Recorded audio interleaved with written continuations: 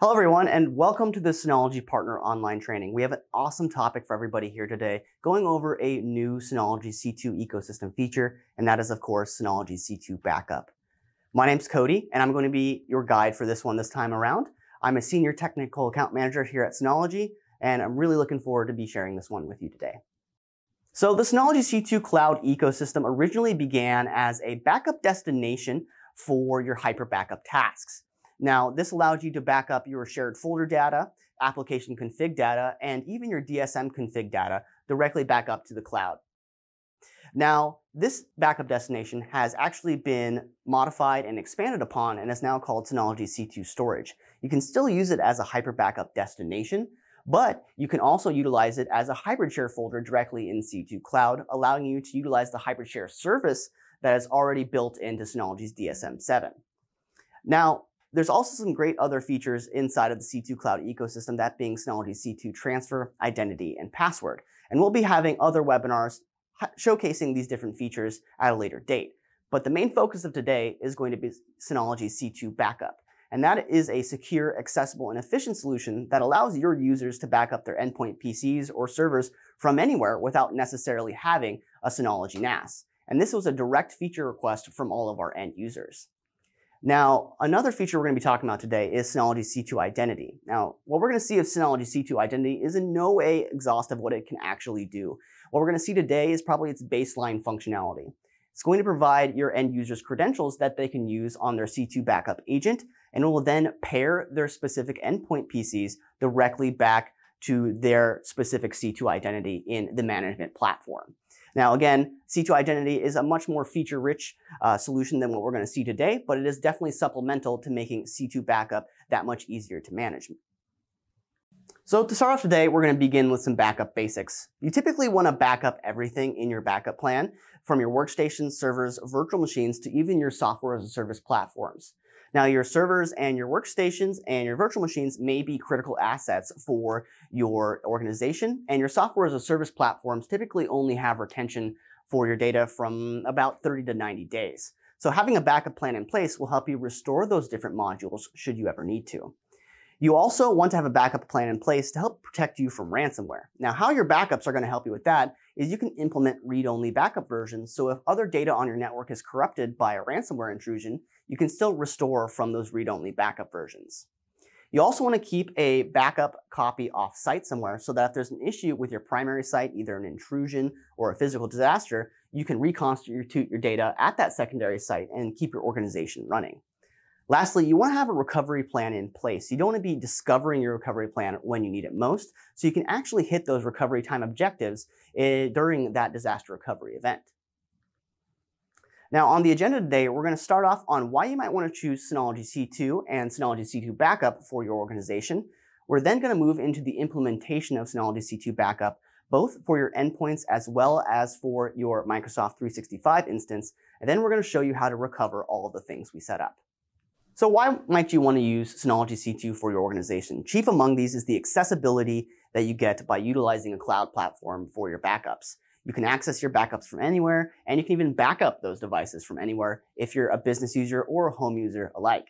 You can also have high levels of security by utilizing Synology C2. Instead of worrying about firewall rules and other security measures you have to take for on-premise devices, all of the security with Synology C2 Backup is taken care of by the Synology data center teams. Also, with Synology C2, there is scalability built in. You can easily grow the amount of storage that you have in your Synology C2 Backup to allow you to back up more devices. Whereas if you were just backing up on site only, you would have to plan for additional hardware possibly, or expand the RAID arrays that might be in your backup servers.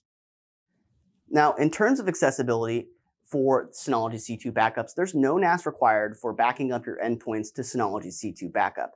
There's an easy-to-use Windows agent for your endpoints that is quick and easy to install. Pretty much anyone can do it since it's wizard-based. There's also a direct integration with Microsoft 365 and Synology C2. All you need to do to link those two clouds together is input your admin credentials, and you can begin backing up at Microsoft 365 at that point. There's also a simple management workflow for all of your admins. There's one web portal to control everything inside of the C2 backup ecosystem. You can control backup policies, manually back up different devices, and even manage your C2 identity user's permissions to various different endpoint devices from a similar web portal. Also, in terms of affordability with C2 backup, there's competitive pricing and simple subscription options, which makes it easy for businesses and home users alike to manage their backups for their endpoints with ease. Now, in terms of security, it begins with encryption before it ever leaves your endpoint device. It is end-to-end encryption, so you can rest assured that your data is taken care of before it ever moves around. Now, in terms of access protection, there is a private access key built into Synology C2. So before you can ever mount those backup images, you will have to enter in that encryption key before you can see and interact with your backup data. There's also full support for multi-factor authentication protocols inside of Microsoft 365. Now, in terms of cloud resiliency with Synology C2, it has the same level of resiliency you've come to expect with other data center providers around.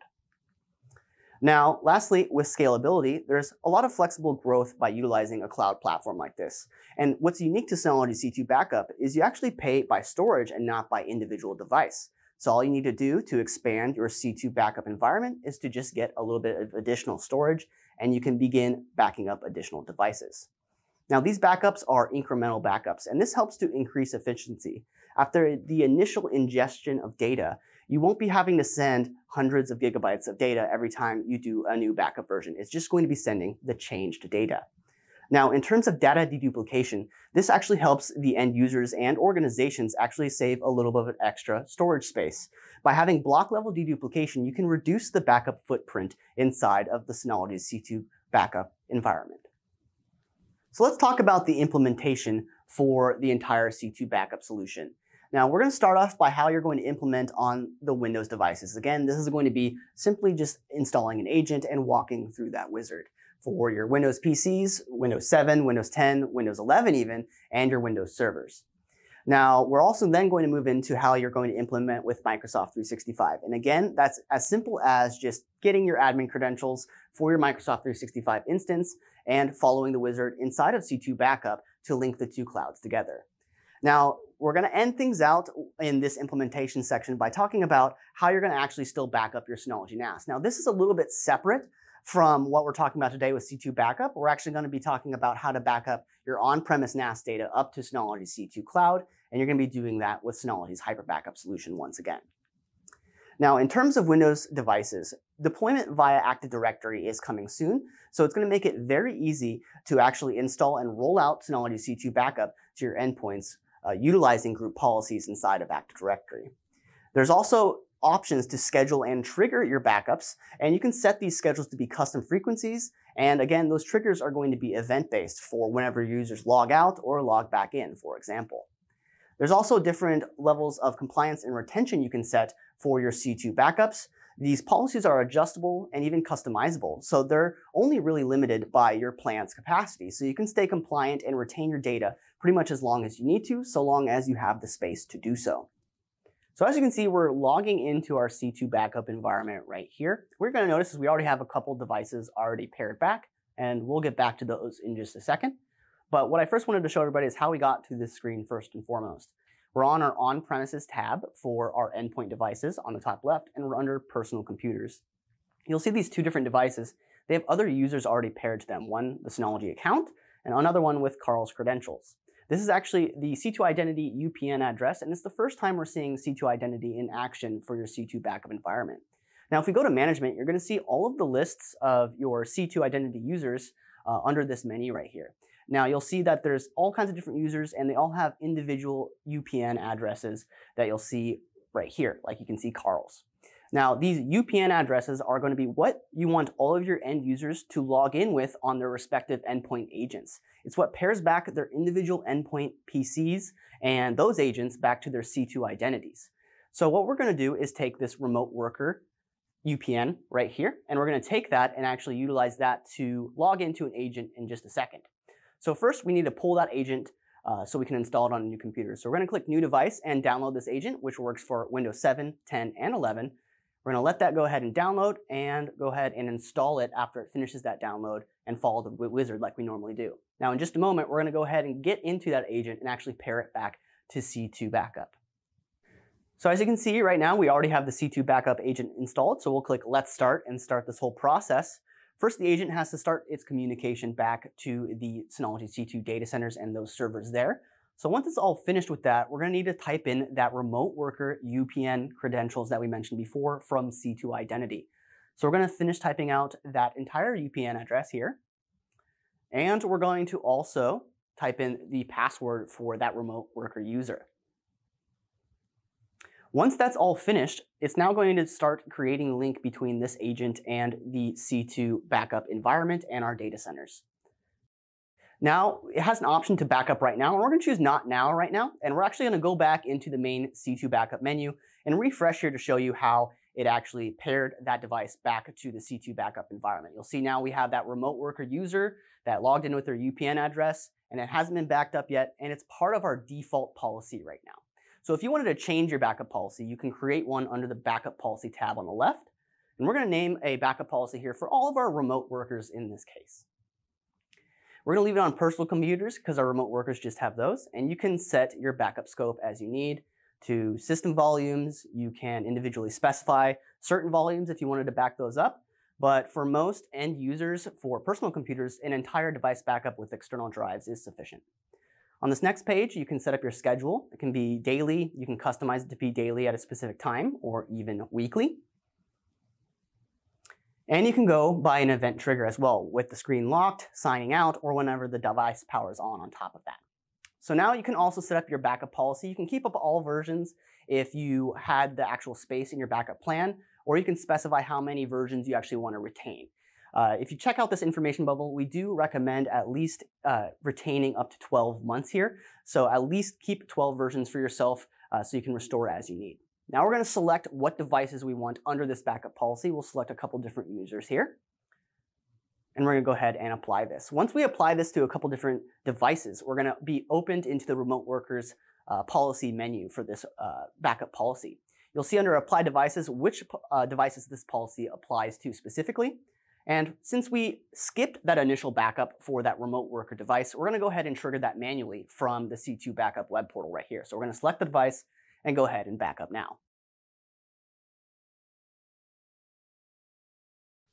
Now, for your Microsoft 365 backups with C2 backup, you have abilities to customize your protection inside of that environment. You can automate your backups of new accounts and bring them into your backup policies as they're ingested into your Microsoft 365 environment. Now, there's going to be other Microsoft 365 protections coming soon, so keep an eye out for those down the line. There's also secure integration with Microsoft 365 since Synology C2 Backup actually supports Microsoft 365's multi-factor authentication protocols. And this secure link between the two clouds, Synology C2 and Microsoft 365, is military-grade encryption. So you can rest assured that the communication between these two clouds is secure and your data is protected while they're communicating. There's also some self-service recovery options for Microsoft 365 backups coming. That will allow your employees to easily access their own data inside of their Microsoft 365 backups in C2 Backup so they can actually restore those as they need. This will ultimately help reduce the load on your administrators in your environment and allow users to just take care of their own problems as they come in. So as you can see, we're already in our C2 Backup module once again. And you can see we're not in the on-premises tab any longer. We're actually underneath the cloud tab right here. We're going to click this Add Task button and click on the Microsoft 365 card to begin this whole process of linking the two services. As you can see, it launches a Microsoft 365 login that's pretty familiar to you if you are even doing this process in the first place. Now, on this next screen, after typing in your admin credentials, you're going to grant Synology C2 Backup access to all the permissions it needs to actually run correctly.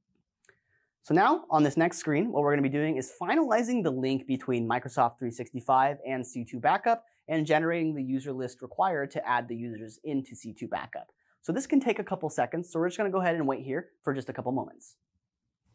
So as you can see, we're all connected now and we're ready to finish out the Add User wizard. So we're going to go ahead and click this button down here. And in just a couple seconds, the screen that pops up is going to be your user list that is now able to be imported into your C2 Backup environment from your Microsoft 365 instance. So what you're going to see is the entire user list for that entire Microsoft 365 instance. And what you can do if you wanted to just back up certain individuals, you can go ahead and search for those individuals with the search bar at the top. So for example, if we wanted to grab our main admin person, like Jon Snow, for example, you could search for them and add them individually. If you wanted to add your whole organization, you can do so with the top button right here to just grab all the users in this list. So now that we've grabbed our whole organization, we're going to hit next, and this next screen is all about your backup policy, the default policy in this case. You'll notice for the backup schedule, it gives you some information for how C2 Backup actually pulls the data across if you wanted to read more into that. Another feature on this page is the auto protection, and what this does is it allows you to automatically ingest new Microsoft 365 users as they're created in that environment to bring them under this default policy for this Microsoft 365 backup. You can also enable auto mapping to C2 users, and that means that if the prefix of your C2 identity users and your Microsoft 365 users matches, it'll automatically map those two together. And of course, we'll be going over this in greater detail in the dedicated C2 identity webinar in the future. So now that we've enabled all of that and we're adding in all these users, they're going to begin populating in the Synology Incorporated list right here. So now what we're going to want to do next is actually check out our backup policy and review some of the settings there. There's a couple things you can change in this menu. As you can see, it's an automated daily backup. You can choose to keep all versions depending on how much space you have in your plan, or you can specify a version limit if you so needed. Of course, we specify to at least have 12 versions. Now, what we're going to want to do next is head back over to our Synology Incorporated task right at the top, and we're going to want to trigger a backup for all of our users right here. So we're going to go ahead and select several of our users across this list, actually the entire organization, and go ahead and trigger this backup now. What you're going to notice is almost immediately after triggering the backup, the status will change for each individual user as those backups begin to roll through. So in terms of the implementation for backing up your on-site Synology NAS, you're going to be utilizing Synology's Hyper Backup. Now keep in mind, this is separate from our main topic today, which is on C2 Backup, which is a direct-to-cloud backup from your Windows endpoints. Synology NAS still have this functionality to back up the data that is residing on those local NAS utilizing Hyper Backup directly to Synology C2 storage. So if you're existing in a hybrid infrastructure where you have a little bit of C2 backup modules in place and you have a local on-site NAS, you're still going to want to use Synology's Hyper Backup to Synology C2 storage to take care of that data.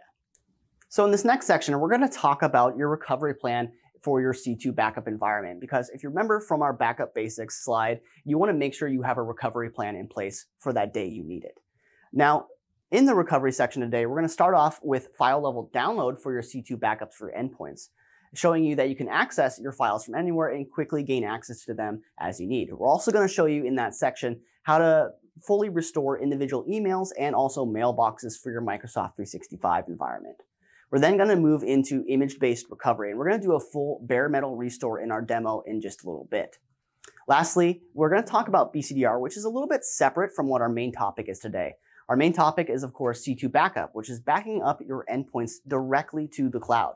But the Synology NAS that you might have local has a whole business continuity and disaster recovery suite available to it. And those different tools on your local Synology NAS might have additional features that you need alongside your C2 Backup instance. Now, for file level and email restoration, you have the option to download your files and folders from the Restore portal for C2 Backup. So you can gain access to and pull your data from the cloud and download it from anywhere, anytime you need.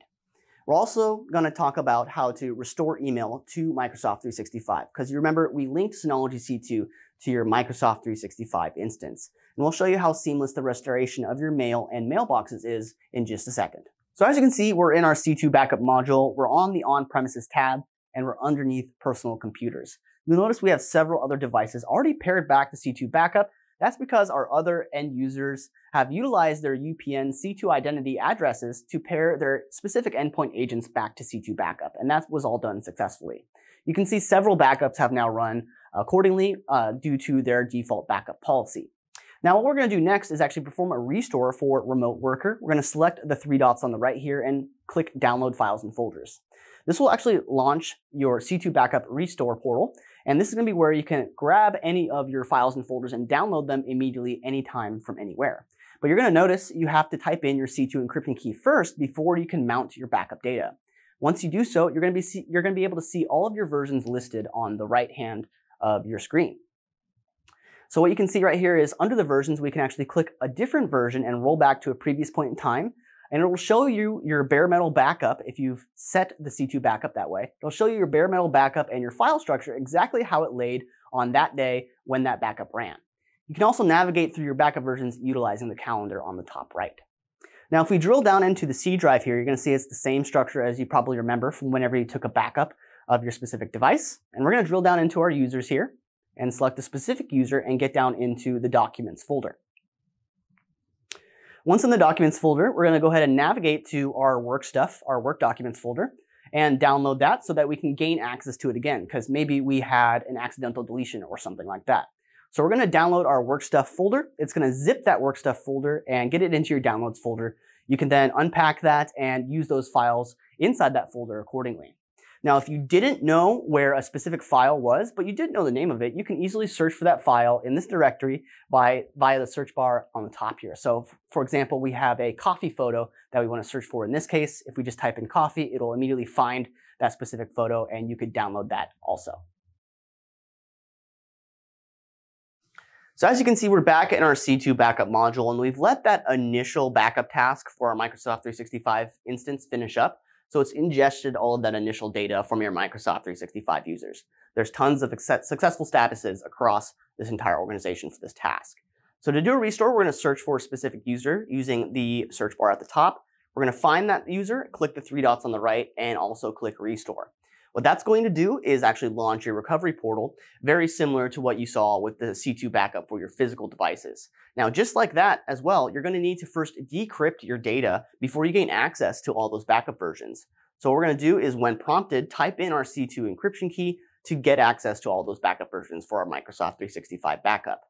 So while this is decrypting all of that data, what you're going to notice is whenever it's finished up, is you're going to be greeted with this pretty similar mailbox structure that you would have seen if you were to log in with that Microsoft 365 user on the day that this backup was taken. So as you can see, you have access to like your archive mailbox as well as your inbox on top of that, and all of the emails that were underneath all those individual folders when this backup version was taken. So now that you have access to all these versions, you can see all your emails, you can easily navigate between your versions utilizing the pane on the right.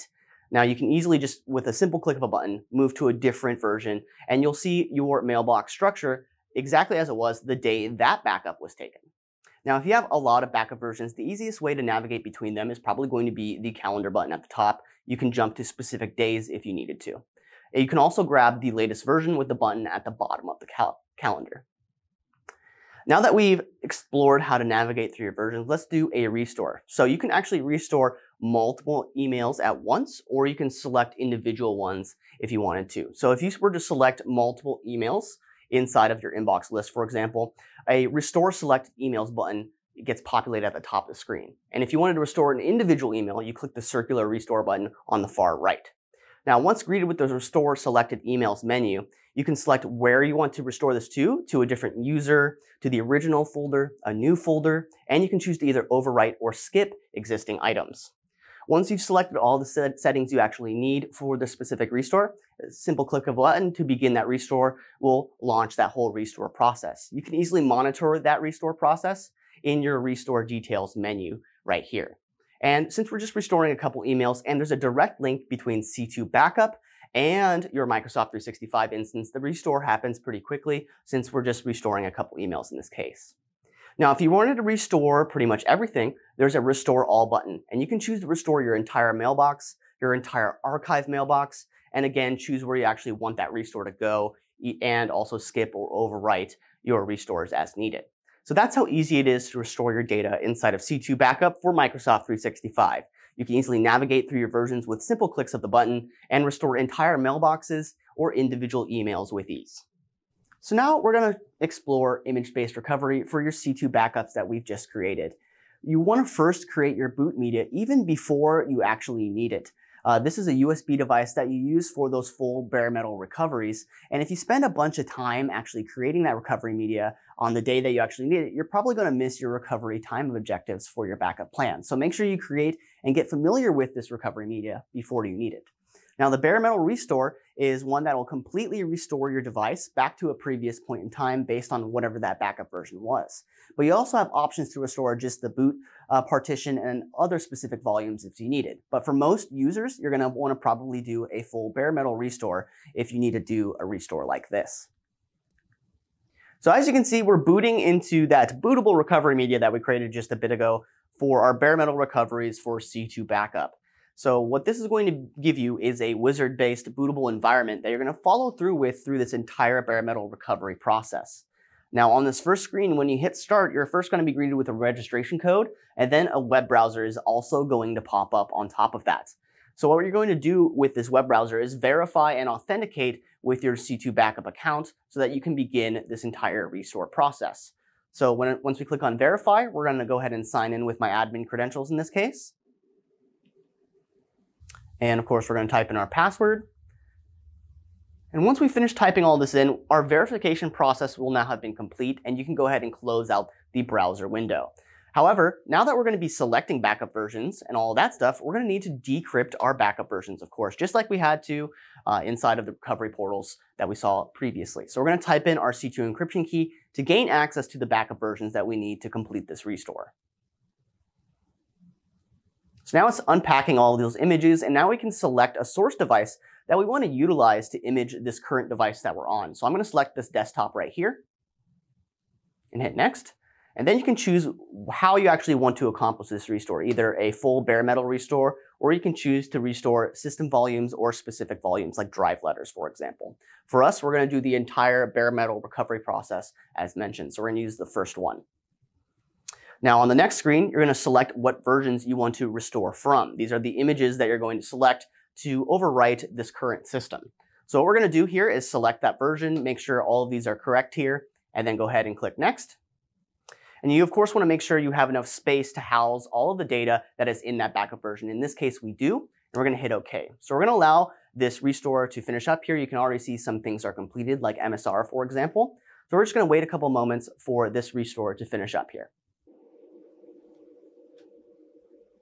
So you can see that this restore is now almost done. And once it's all finished up, we're going to continue on and click finish here. So whenever we finish, now that we've finished this recovery media's whole restore process, we're going to need to restart the PC, and you want to remove that recovery media so you don't accidentally boot into it once more. So we're going to let Windows, do its thing and finish booting up. We're seeing those all too familiar circular dots kind of dancing around at the bottom of the screen. And we're going to be greeted with our standard Windows splash screen right now. So we're going to go through our login process. And since we did a bare metal recovery, you should recognize the user that's listed. I can recognize that it's my user for Cody. And when we log in, you should see all of your different applications, etc., right where they were supposed to be, like our C2 backup agent, for example. Because again, this was a full bare metal recovery utilizing C2 backup and this cloud-based recovery platform. So in this next portion today, we're going to be talking about the BCDR, or Business Continuity and Disaster Recovery Solutions, inside of the Synology ecosystem. In this portion, keep in mind, we're going to be talking about an on-site Synology NAS and the functionality built into that, which is separate from our main topic today, which is C2 backup, backing up your endpoint PCs and servers directly to the Synology C2 cloud. Now, there's all kinds of features built into the Synology NAS that make it an all-in-one backup appliance. So having some sort of mix of your on-site Synology NAS and some of the Synology C2 services gives you a hybrid solution that gives you the best of both worlds. With the Synology NAS on site, you can back up pretty much everything: your endpoints, servers, software as a service, and even your virtual machines. You can also replicate this backup data off-site to another Synology NAS utilizing our snapshot replication package. Simultaneously, the same snapshot technology is best for ransomware protection because it provides those read-only copies of your backup data. And if you remember from our backup basics slide, that was a prime node in your backup and disaster recovery plan.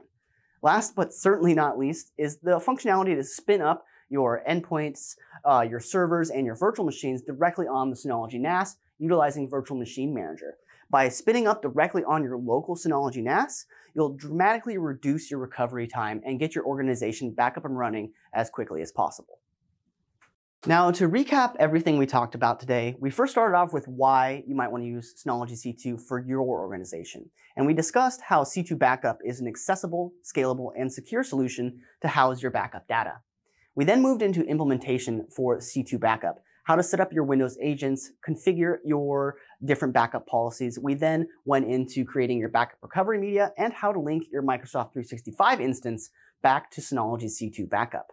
We then moved into the recovery options that you have in this environment, showing you the different recovery portals. For your endpoint PCs, we showed how to do file or folder level download of your backup data, and we also showed you how to do mail and mailbox restores for your Microsoft 365 instance. We also showed you how to do a full bare metal image recovery utilizing that recovery media we created during the implementation section.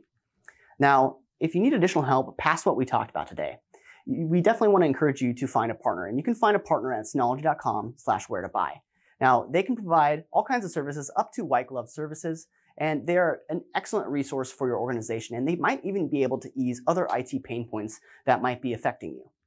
Now, for business end users that have their own internal IT team, we actually have a dedicated team that can help you. This is the business onboarding team, and it's onboarding@synologyamerica.com if you ever need to get in contact with us. I'm actually one of the individuals on that team. We can help you with product assistance and design consultations, and even get you a resale referral and introduction if you so need. Now, that about wraps things up for today. We hope to see you next time, and thanks for tuning in. Take care.